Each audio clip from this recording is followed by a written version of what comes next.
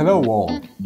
I think there is one thing that has been overlooked in recent years when it comes to higher education, and this was particularly during and after the pandemic when universities started to provide their teaching in digital format.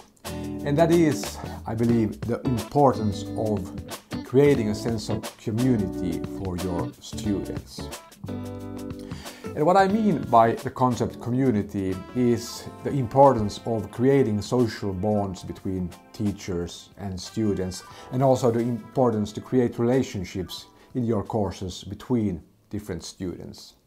Because I think learning is pretty much something that happens in relationship with others, where you can really reflect on your insight with people who have joined your learning process.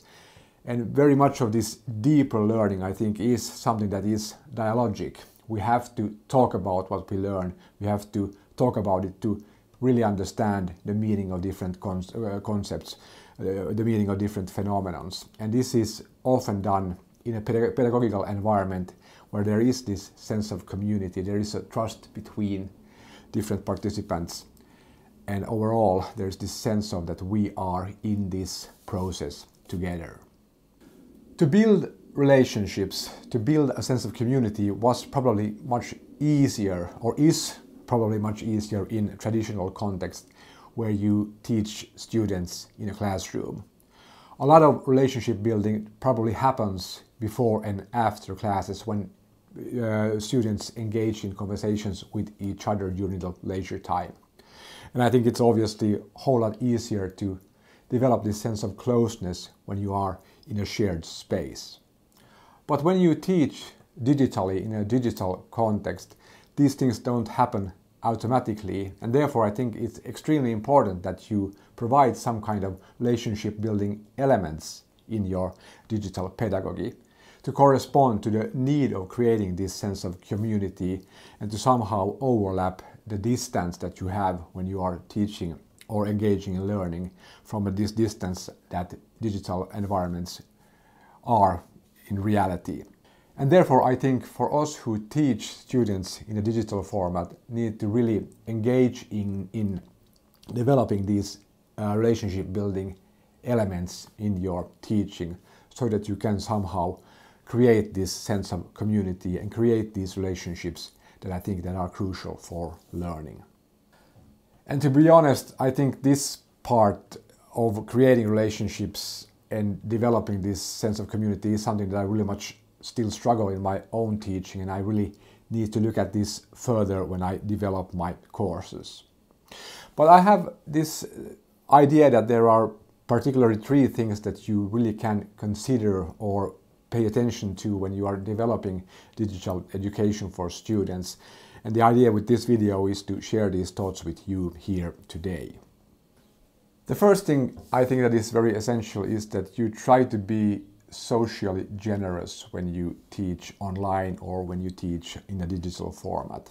And by saying that, I mean that you really have to provide something of yourself. And I think the first thing that you really can do is to avoid using those fake digital backgrounds that you can find on your Zoom and Teams applications. I think it's much better if you share your genuine workspace with your students, and by that giving some kind of insight of not just where you work but also who you are. A very good way of creating this sense of me, for instance, has been that I have quite often had my dog in the frame when I provide some videos. To have my dog involved usually creates at least the question that what is the dog's name, and when I share my dog's name, that creates some kind of an start to creating a bond that I'm just not some teacher guy, I am actually a person who students perhaps can relate to. So I believe it's very important that you provide something about yourself and try not to be overly formal and try not to be overly polished, because people tend to see you as you are, and I guess providing that genuine side of yourself is something that I think really creates this sensation of some kind of relatedness and some kind of social bond, because I think we are good when we are who we are, and that makes us relatable, and that makes us also human. So be generous and be authentic, be genuine, and share something from your environment and share something about your personality with your students, even though you work in a digital format. That's at least my suggestion. And the second thing, which I believe is also very important when it comes to developing this sense of community, is that you should always include some kind of interactive elements in your teaching. And this is something that I really have struggled with. But I think one thing that helps to understand this is that I think we are like intuitively often thinking about digital education as something that can be provided to the masses. But I think if you want to develop a course that has this sense of community, I think you cannot just put out a video. I think you also have to have these interactive elements, which means that students need to come together in some kind of a social interplay with each other. And if you as a teacher can at least give one response that is genuine and thought out to your student, I think that really helps to create this sensation of connection. If you have thousands or hundreds of students, you obviously cannot interact with all of them individually. And therefore, I think small courses are often better in these terms when it comes to this community idea. And even if you have a digital course, it doesn't have to be a course for the masses. I think digital courses can also be small and intimate, and that helps you to really include these interactive elements where you have one-to-one interaction with your students. And I think that's also very important that when you comment on students' papers and when you have a conversation online, try to be generous and genuine. Try to use students' first names and really provide this socially generous side of you, because I think that really helps, and that I think is also very much needed in these times when I believe that this whole digital environment is tearing us apart, at least to some extent. And the third and last thing might be a little bit controversial, and this is really much my opinion, and I would really much like to also hear what you think. But I think it should be a formal requirement in digital courses that students need to engage socially and be like socially active during digital courses. And I think this is something that we have to obligate our students to be during digital education, because I don't think you can create a sense of community by yourself as a teacher. I think everybody included in that pedagogical environment contribute to this sensation of community, and therefore I think that should be a formal requirement.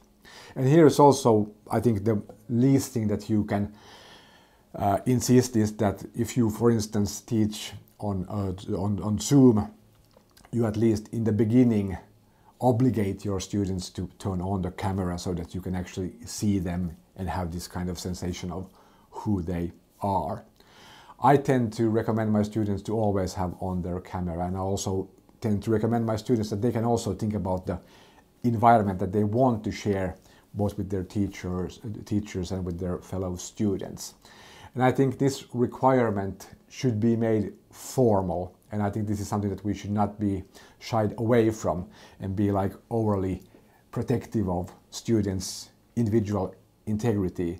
I think it's also the students' responsibility to create these pedagogical environments that are inclusive, that have this sense of community, and where you really can engage in a genuine way that enables you to build relationships. Because as I said in the beginning, I do believe that relationships are very important when it comes to learning. But I guess that was all that I had planned for this video. I have talked about why I think the sense of community is very important when it comes to digital education. I have talked about the need of being socially generous as a teacher. I've talked about the need of creating these interactive elements in your teaching. And I also made a point that I think that students will also be required to be socially active when it comes to participating in digital courses, because I think all of us are responsible for creating pedagogical communities that enhance and amplifies learning. But that was all that I had planned for this video. I see you again soon. Have a nice day.